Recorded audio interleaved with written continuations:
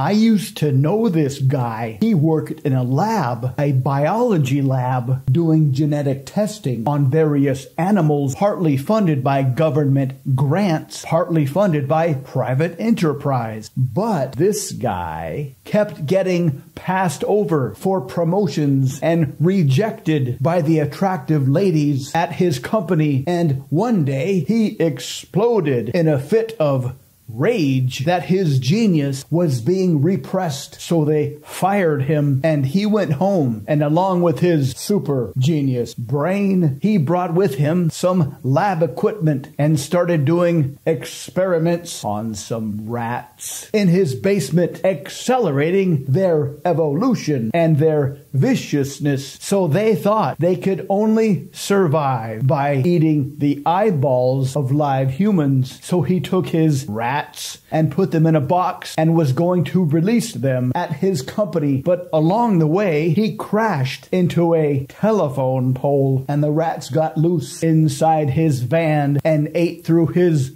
eyeballs into his brain and were eating his brain when the high voltage wire from the telephone pole electrocuted him and the rats before his rat van burst into flames.